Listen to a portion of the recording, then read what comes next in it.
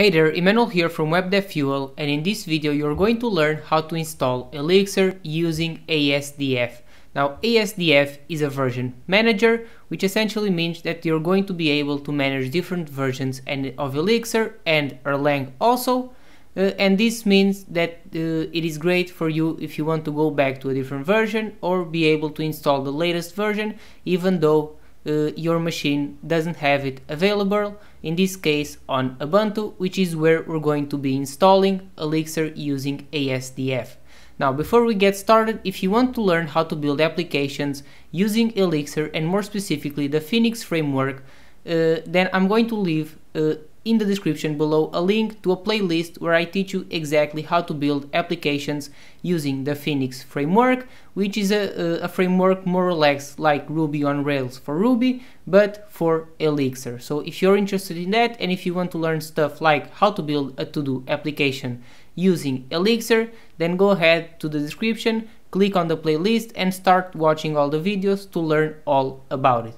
But with this in mind, let's continue and let's start by first of all installing Elixir and then you'll be able to use it on your project. So the first thing that we need is asdf, which is the version manager that we're going to be using, and the dependencies for asdf are curl and git. So with this in mind, let's go ahead and copy this command, which is going to be installing it on our Ubuntu server. If you're using this on your local machine, you can also follow the same instructions, but I've gone ahead and set up using Linode an Ubuntu server on the cloud, and we can paste this command in here, and this is going to go ahead and install here asdf, the dependencies actually for asdf.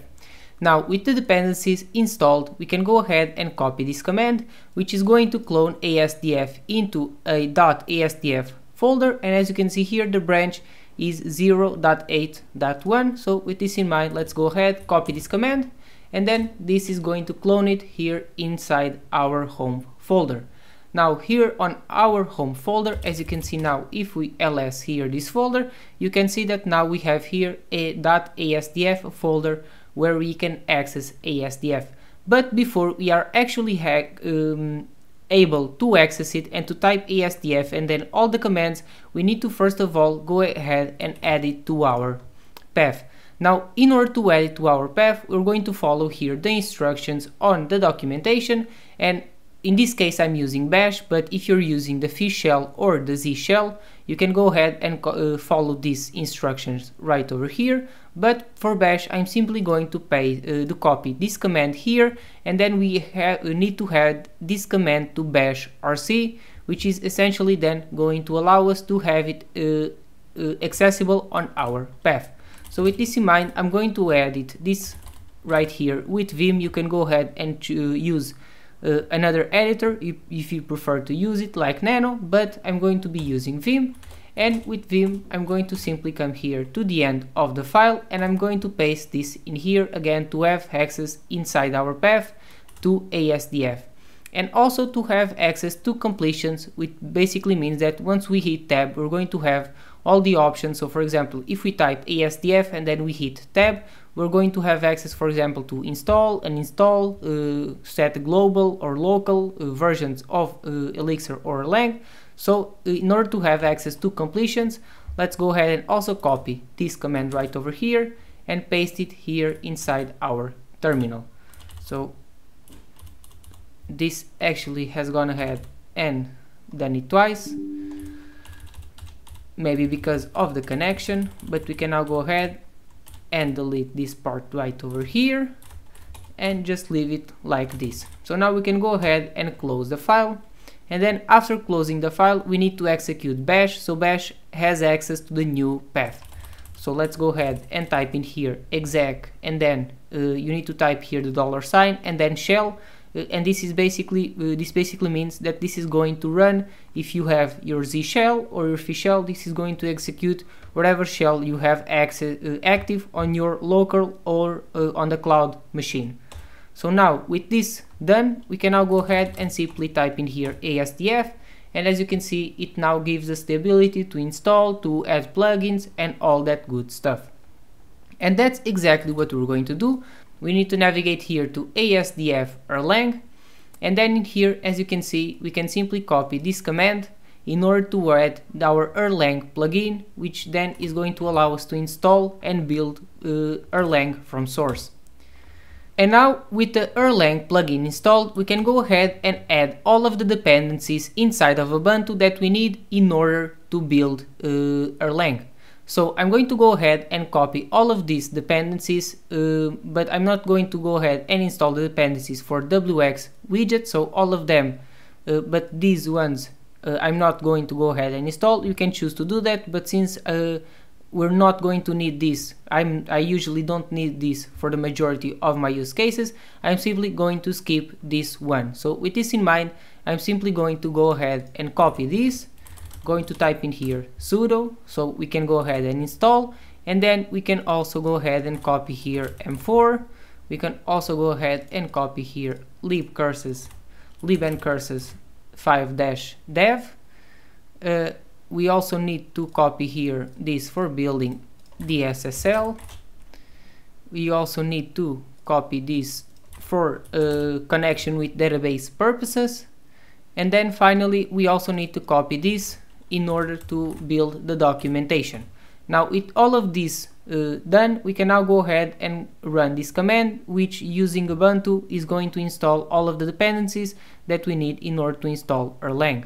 And actually I've set up this Ubuntu server, but I forgot to add in here sudo apt update, which is going to update here all of the mirrors and is going to allow me to start installing dependencies. So after doing that, I can now go ahead and run this command, and this is going to install all the dependencies needed for Erlang. So with all of the dependencies installed, we can now go ahead and build Erlang from source and install it, so then we can have access to it on our machine. So go ahead and type in here asdf install Erlang, and then the version of Erlang that we're going to be installing in this case is going to be 24.0.5. So again, after we run this command, this is going to start building Erlang from source, and then we'll have access to it after it. So go ahead and run this command. And as you can see, it says here that Erlang version 24.0.5 has been successfully built. So now we can go ahead and activate it globally by typing here asdf global Erlang and then the version that we just installed, which is 24.0.5. When with this, now we can go ahead and run inside our terminal Erl, and as you can see, we have now access to Erlang OTP version 24. So now we can go ahead and exit this, navigate back to the browser, and here we're going to now navigate to the asdf Elixir repository, and we're going to go ahead and before copying that, make sure that you have unzip installed, because on the case of Erlang it is building from source, but with Elixir we're actually going to be using the pre-built binaries, and for that reason we need to install unzip. So simply go ahead and inside of Ubuntu type sudo apt install unzip and then run. But in my case it was already installed by Linode once the server was provisioned. But in your case, make sure that you install it. And after doing that, we can go ahead and copy this command in order to add the Elixir plugin. And with the Elixir plugin installed, we can now go ahead and type in here asdf install Elixir, and then we simply need to type here the version of Elixir that we want to install, which in this case is 1.12.2, and then we need to type -otp-24, which means that we want to install this version of Elixir that is compatible with the OTP version of Erlang 24. So with this in mind, let's go ahead and run this command. And as you can see, it says here that it has gone ahead and copied release into the place, which means that it grabbed here, as you can see, the zip. That's why we installed unzip inside of Ubuntu. So it basically means that we installed the precompiled binaries. Now with this, we can go ahead and do the exact same thing. So we need to type in here asdf global Elixir and then 1.12.2 and then -otp-24, And with this in mind, we can now go ahead, run this, and we now have access to Elixir. So if you type here elixir -- version, you'll see here that we now have access to Elixir and also to Erlang.